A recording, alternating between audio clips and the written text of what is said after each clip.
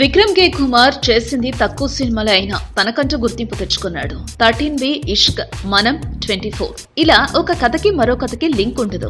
ఇక అక్కినేని 3 తరాల హీరోల్ని ఒకే వేదికపైకి తీసుకొచ్చి మనం సినిమా అయితే ఒక క్లాసిక్ గా నిలిచిపోయింది. ప్రస్తుతం అఖిల్ తో హలో సినిమా చేస్తున్నాడు విక్రమ్. ఈ సినిమా తర్వాత ఆయన అల్లు అర్జున్ తో ఓ సినిమా చేస్తాడని వార్తలు వచ్చాయి.